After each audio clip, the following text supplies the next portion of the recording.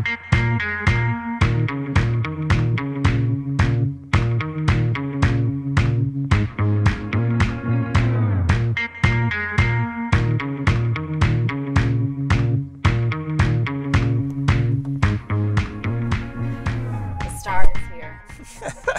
are we going today? What do the kids say? Touch grass? Are you ready to go touch grass? Yeah. We'll see it in real life.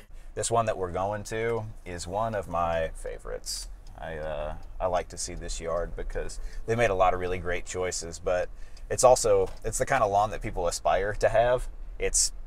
I'm telling you, when it's convenient for me, sometimes I do like to drive past it because it's nice to see. But you know, on my Saturdays, I wake up and I think, I'm going to go drive by some lawns. You joke, but I even plan my running paths sometimes in Peachtree. I do. If I come running in Peachtree City, I kind of know the high points, some of the ones I know that we treat. You really do give a new meaning to touch grass. Well, you know, these are really great examples, and I look forward to sort of kind of walking through a little bit, not to necessarily nitpick this yard, because honestly, there are very few inclusions to really talk about here.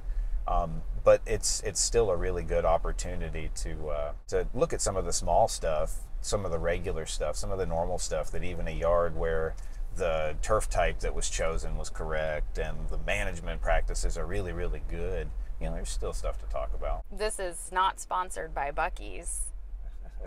You could really survive if the apocalypse happened and the only thing you had was a Buc-ee's. You'd probably be okay, and you could still keep up with other luxuries like home decor. I love Buc-ee's as much as you love a clean lawn. And the one that we're going to see is this one. This is like so beautifully laid out.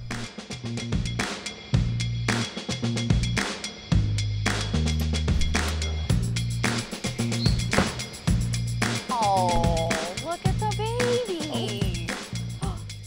We have an unexpected visitor.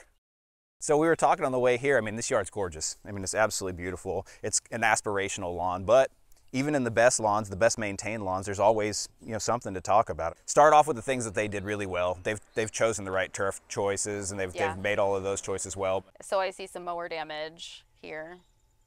Yeah, I mean, you can certainly tell the undulations in the landscape in the hill, right? Yep. I mean, you can tell where, as they mow over this knoll, there's a very prominent knoll in this yard. It's going to make for some uneven cut heights, and that's honestly going to contribute a little bit to transition this time of year since we are in late spring at the moment. I mean, mower size will contribute to this too, yeah? Mm-hmm.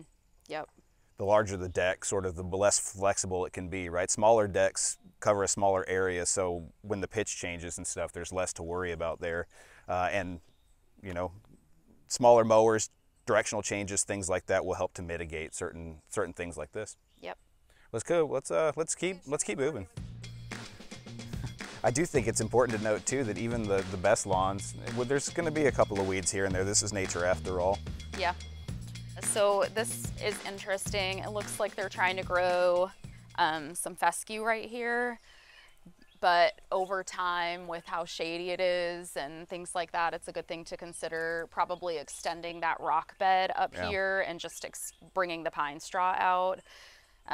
You know, the fescue might do okay, but it's still very shady, and it just is a little less maintenance for them to just go ahead and then you also take into consideration the drainage coming down. Yeah, exactly. It's just going to present more challenges than it's probably worth trying to maintain. Yeah, it's kind of the growing grass where it wants to grow thing, right? Mm-hmm. Picking your battles and focusing on the areas that want to be grass. Yeah. Couldn't agree more. Absolutely. All right, well, cool. Also, I think that it's important to note as we round this corner here that they've continued to make that choice there with the drainage that you mentioned, but they're also not trying to force something to happen here. They've chosen to not have to try to grow turf grass here where conditions are just going to fight them. These homeowners are such a great example of people who like have a threshold for things that aren't, you know, and they understand the process. 100%. They've segmented so well, you know. With these trees out now that they'd removed, there's way less shade constraint. There's still maybe a little bit and stuff in the landscape. You can see where there's moss and stuff down there. But every once in a while, when the plants get overwhelmed, what you'll end up with is decline in a very specific area. This is a good example of that. There's been some reversion in this area after some environmental stress had taken out the hybridized zoysia. A solution here would be to kill out the things that are not what you want them to be. So using a non-selective or something along those lines and replacing this area with sod. Yeah, putting some sod pieces in is the fastest way to repair an area. It's the closest thing to instant gratification that we have in grass. That's right. I'm noticing another potential drainage issue up here. Oh, sure. Oh, yeah. So the way the gutters are here, unless it's redirected, this could cause a drainage issue in this area. Sure. So having some different landscaping done or redirecting the gutters, I think would be really helpful. On top of it, from this doorway is a path of travel. So over time, it's just going to show wear and tear to the area. So creating an intentional pathway, doing some rock beds or something to help redirect this would be helpful. I'm noticing one more thing actually while we're standing here. Look right there. Oh yeah. You see the mower path there? Yep. Sometimes this happens. Smaller turf areas, this isn't a particularly wide spot, so if they're using a large mower, there's only one path kind of in and out of there. If they could find a way to use a smaller unit. And what do we call those spots? What do you call those spots, Ruth? Pinch points. That's right. We do call them pinch points because there's only one way in and one way out. And it certainly, it focuses the damage, but if they could use a smaller unit and change their directions and stuff, they would end up not having rutting and potential turf damage long term from using a large mower in this area. Yeah. And in order to repair these spots, I think, you know, they can always do a little bit of top dressing, that 50%, play sand and topsoil, just a thin layer, and it will encourage it will level it out and encourage those spots to fill in. Yeah, it'll level the indentions back out again. Absolutely.